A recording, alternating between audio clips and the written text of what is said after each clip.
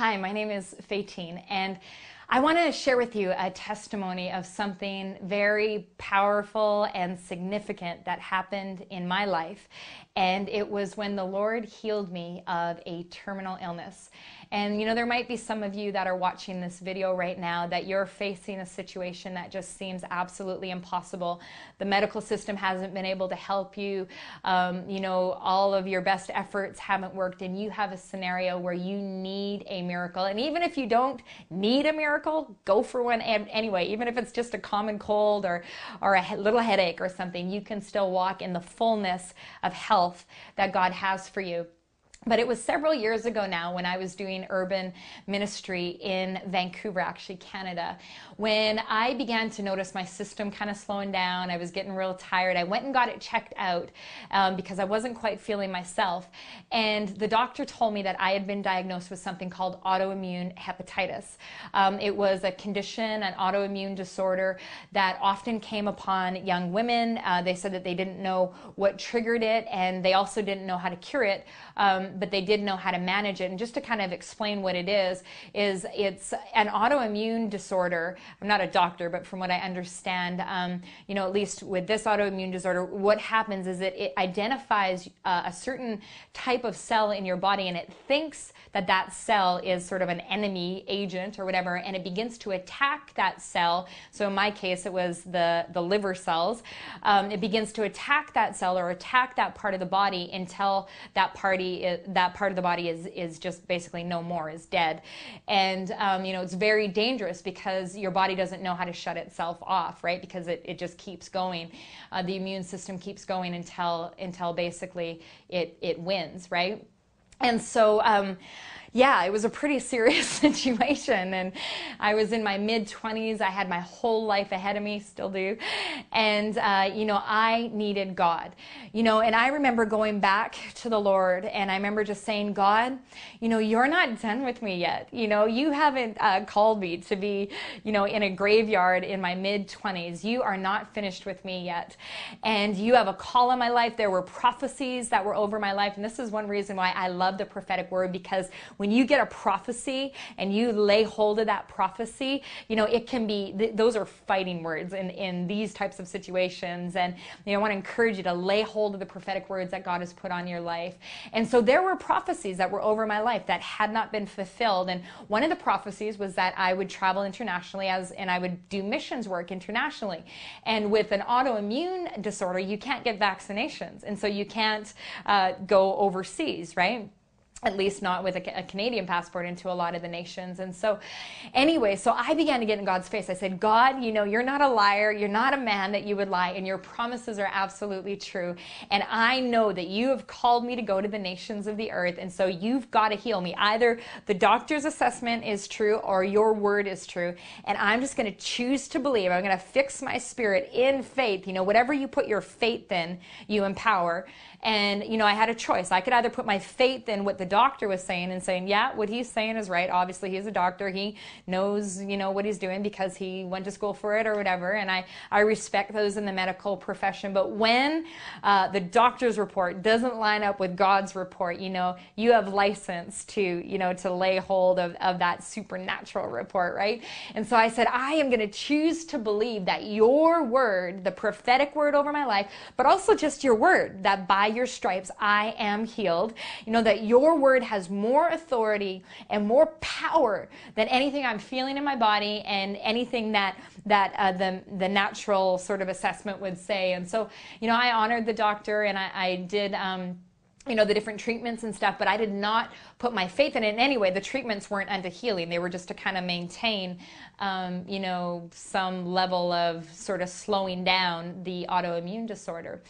And so I began to press in faith. And, the Lord gave me a couple keys. He said, first of all, he said, Faytine, you're in faith. He said, don't share your sort of contending for healing. Don't share what you're going through with anyone that doesn't have faith as well, because you don't want anyone that's going to bring your spirit down down. You don't want anyone else that's going to be speaking words of death over your situation. You want only people that will speak faith.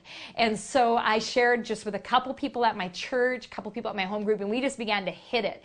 And we just said, God, this is your word. We just began to lay in and say this. And what ended up happening is a series of events sort of unfolded where I was at a church meeting. There was a guy that called me out on a word of knowledge. He said, there's somebody in this room that has an autoimmune disorder that they're struggling with. It's preventing you from going to the mission field. And I was like, that's me, And I went up, I got prayer, and that prayer began a series of things that God showed me. He showed me where I had opened doors to the spirit of death. And so I renounced that. I said, Father, I renounce every way, every place that I have come into alignment with the spirit of death or self-hate or anything like that. Any place where I have allowed this thing to come into my world, I repent in Jesus' name. And I did all that kind of maintenance. And, I also prayed into any generational curses that were over my life and just asked the Lord to show me if there were any doors that needed to be shut that had been opened that had allowed this disease to come in. And there were a few different things the Lord showed me. But after we had the breakthrough on that stuff, we just began to continue to lay in, by faith and just believing God to secure the victory of my healing. And I will never forget the night where one of my friends, her name is Ingrid, she laid hands on me, and she just has a spirit of faith on her, and she laid hands on me, and the power of God came through her hands, came into my body. I literally felt it was like a holy injection of the power and the presence of God just came into my body. And in that moment, I just knew it. I just knew that I was healed. And I knew that it was done, that what we had been praying for, that whatever had been blocking the healing up until that point in terms of the manifestation of the healing, that it had been broken, right? And so I came out of that prayer encounter with the Lord and with my friend Ingrid. And the Lord said this to me. He said, now, Fatine, he said, I want you to hear this. And he said, you now need to stand in faith in the finished work of the cross. And he said, if the enemy comes and he tries to convince you that you're not healed, you just rebuke that thing.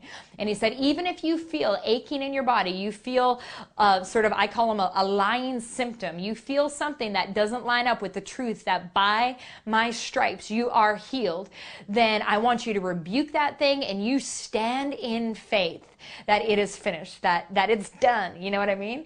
And so I just determined in my spirit that no matter what my body said, no matter what anybody else said, that I knew that I was healed and that was it. It was done. It was finished, right? And so anyway, I went back to the doctor to do the next set of blood work. And I remember they took me into this back room, and there was this nurse, I call her the nurse of Grim Reaper's doom, and she sat me down, and, according to the last assessment, things, I guess, were getting worse. And so, according to the last assessment, and so she sat down and she showed me this little sponge liver model thing. And she said, basically, this is what's going to happen. Your liver is just going to get harder and harder. And then, basically, eventually, you're just going to die. She was pretty negative, actually. And I'm just sitting there just like, wow, just honoring her and her profession. And in my spirit, I'm like, I do not receive this. I do not receive this at all. I bless this woman, but I do not receive this negative report. And so after she finished, I just said, thank you very much for your time, ma'am. And I went off to do the blood work and stuff and booked the next appointment. And I said to the secretary while booking the next appointment, I said, ma'am, you are about to see the quickest healing that you guys have ever recorded in this office of autoimmune hepatitis. I look forward to the next appointment to confirm basically my healing. And so walked out of the office with absolute faith. It was almost like the enemy just tried to rock me off, tried to push me off my faith rocker, so to speak. And, right after I knew that the victory had been secure, he immediately set somebody in my path to try to discourage me. And, just rebuke it. Don't be, mean or negative with people, but you stand against that thing in your spirit, and you do not receive the negative report. And whatever you put faith in, you empower, right? And so let's put faith in what we know God has said over our lives. And so I walked out just absolutely fortified in my spirit, just determined, and came back several weeks later, or a few weeks later, and sat down with my doctor. I'll never forget. He opened up his file, looked over my numbers, took off his glasses, and looked up at me and said, "Faytine, I don't know what you've done, but you are absolutely healed. Your blood work and your liver enzymes are completely normal." And he said, "I'm a believer too.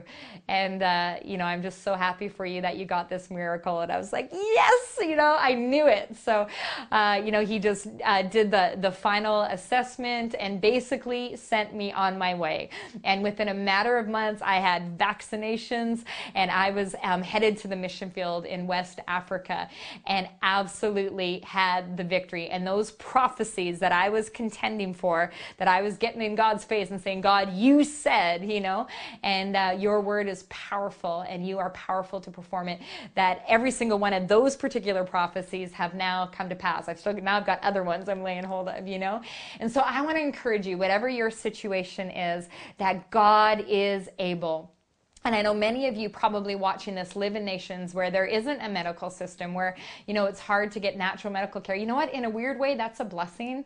In a weird way, to be absolutely dependent on the Lord is a blessing, because guess what? God is not powerless. He is able to come and infuse your body with supernatural healing. It's what Jesus paid for on the cross. And if we lay hold of it and access the power of what he paid for on the cross, we can have it manifest in our physical bodies. And so I want to pray for you right now. And so, Father, I just thank you right now for everybody watching this. Father, I thank you that you are teaching us as your people in this hour to walk by faith, not to fix our eyes on what we see in the natural, but to fix our eyes on the unseen realm and the power of your cross and the goodness, God, that you have to release it into our lives. Father, I pray for every person that's watching right now. God, I pray for those. I just see someone right now that's watching that is going to be watching this video that you've gone through chemotherapy, and there's a cancer proclamation that's been put over your life. And in Jesus' name right now, Father, I just release the glory of Yeshua, the glory of Jesus Christ over that person, and I command those rebellious cancer cells to come into alignment with the Spirit of God.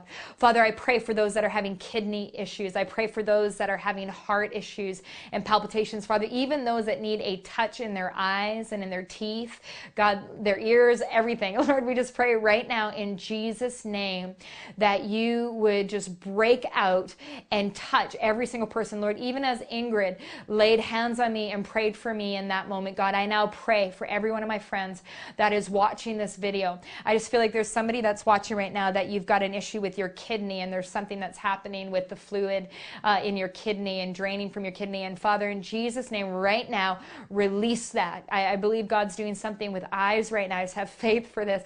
Father, I just thank you that you're touching people's eyes right now, God, that you're making wrong things right. Father, I thank you for touching diabetes right now. Lord, release the fire of Yeshua, the fire of Holy Spirit over them right now. And Lord, just bring the full manifestation of the power of the finished work of the cross into their bodies. And Lord, I pray also for a spirit of faith, God, that would come upon people, that when your healing power touches them, that they would stand in it, and having done all stand, and even if there's a negative report by somebody or so-and-so, that they would stand in faith in the finished work of the cross, and that they would see the victory and the promised land manifest in their life and world. I just bless you in Jesus' name, and I believe with you for a miracle. So, feel free to email me. I love to hear testimonies. So feel free to email me and let me know what God's doing in your life in this area. And I'm believing with you for an awesome, awesome testimony of supernatural healing for your life and your loved ones. God bless you. See you later.